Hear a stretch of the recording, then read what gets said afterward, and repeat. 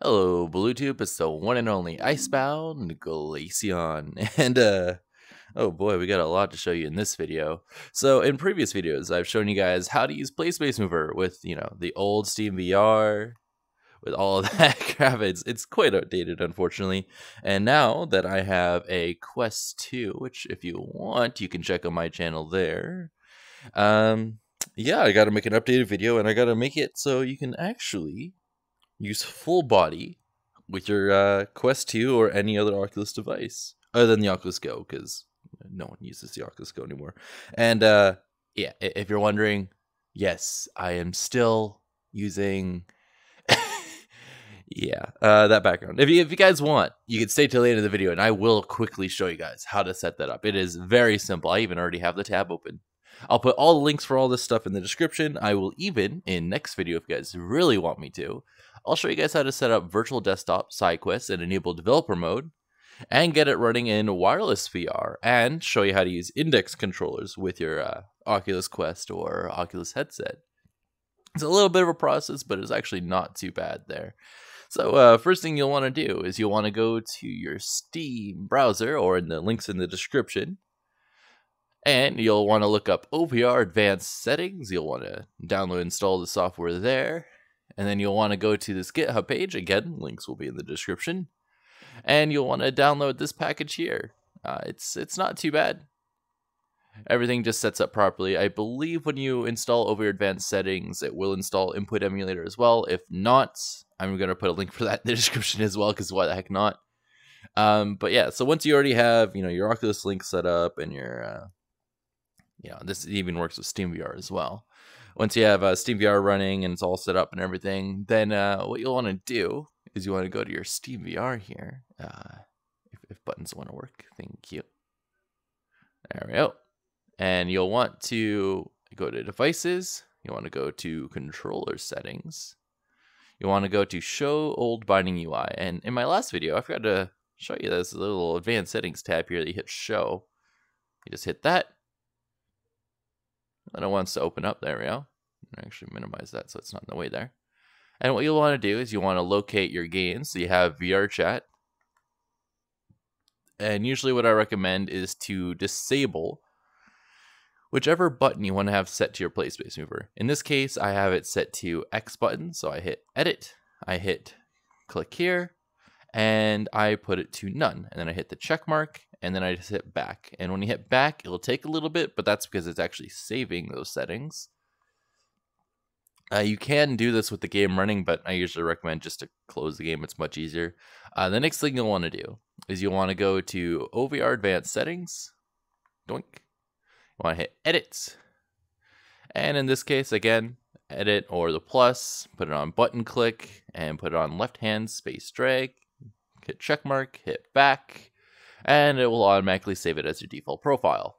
You can save it as a public profile, but you really don't need to. But yeah, once that's done, you can actually close this tab. You won't be needing it anymore, and you can even close this one too.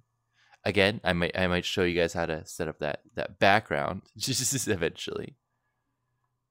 Come on, there we go. Alright, so now that you have over your advanced settings, GitHub, your buttons already set up, now you can actually turn on your full body. So let me just do that now. Let me grab my hip tracker. I put it behind me instead of on me this time. I've actually recorded this entire video, and I realized that SteamVR doesn't like to record the Oculus software. So if you'll notice, a few things happened. See, there's my full body's in the completely wrong spot because I actually have my tracker in my hand here. So what we'll want to do is we'll want to open our SteamVR. We'll want to go to Space Calibrator. Again, this only happens if you're running Oculus. I'll put it on right controller, and I will put it to that one. And you want to hit Start Calibration. Nope. So that one is one of our feet. Start Calibration. There we go. So it's going to temporarily show up down there. Right? I guess that's our foot that's showing up down there. I might have actually selected the wrong one, so it's probably going to calibrate in the wrong spot. Yep, it calibrated in the wrong spot because I selected the wrong controller. So let's try the top one there. Not tracking. I call bullshit. Hey. Oh, come on. There we go. Yeah, see, that one's my hip tracker. That's the proper one. And hopefully, once it's finished, yep, snaps right to our hand. Cool. So now we can actually, well, you can close Space Calibrator, but every time you turn off your trackers and turn it back on or close SteamVR, you're going to have to recalibrate. So I just have this launch when my Steam launches. So, yeah. So now we can put our full body on our body, ironically speaking, you know. And we can launch a VR game. And, yeah, that's pretty much it for this tutorial. I'm just going to put it on my body, show you guys it working, and then show you guys how to get this wonderful background and any other background you guys want to get as well, because come on, this yeah, there's that's a thing. So yeah, let's just go into VR. I'm gonna sit down just to get my trackers to actually see here. There we go. One of the things I could recommend if you guys are running a hybrid system. Oh, my hip tracker actually fell off. The heck? Why are? Oh, I'm in a different avatar than I was in the last tutorial. And even the last time I tried recording this too. Yeah, let me just grab my controllers and go right up to the mirror. And yeah, so we're nice and calibrated. So that is a thing. Boop. But yeah. So I might as well show you guys how to get that background there. Again, the calibration doesn't show in the perfect spot, but it's more than good enough. Alright, so the next thing we're gonna do is we're gonna go back to our SteamVR. Doink. We're gonna go to our little tab here. We're gonna go to Workshop. No, I'm just kidding. We're gonna go to Settings. We're gonna go to the Play Area tab, and you'll notice you'll have a little background button. In the description, I will have the link to this this masterpiece here. We're gonna go. You can obviously go to the Workshop and download any other backgrounds as well. But what you'll want to do, you want to go to your little SteamVR settings here. You want to click on background, and you want to select the background. And that's it. And it will automatically update your background whenever you launch your Steam. So yeah, that's really nice. But yeah, that's essentially it. If you guys liked the video, hit the like button. If you disliked it, why are you still watching? There's so many YouTubers that do this kind of stuff better. And I'll see you guys in the next video.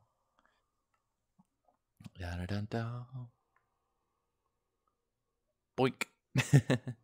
No source selected. I call bullshit. Lol. It is actually just playing the preview, right? Yeah, okay. I don't know.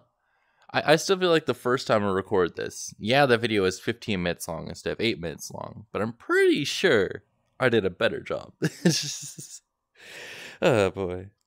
It's actually not bad to set up all this stuff though, because like to run your index controllers with your Oculus or Quest, you just need like a dongle, which you can get with your full body trackers, or you can actually buy them online for they're anywhere between $50 and $30. So it's not too bad there.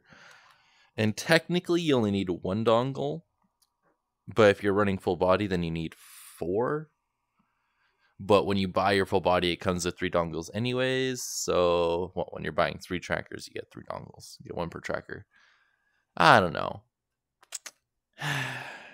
Still can't believe I had to record this again just because this display VR view doesn't display the Oculus menu, even though I preferred the Oculus menu, and the quality was so much better on the video too.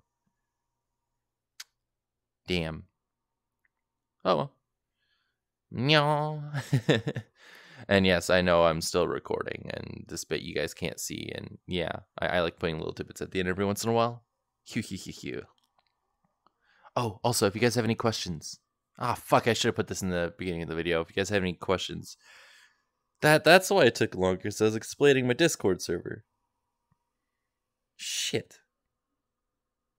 No, whatever. I have a help desk in my community, in my server, so yee.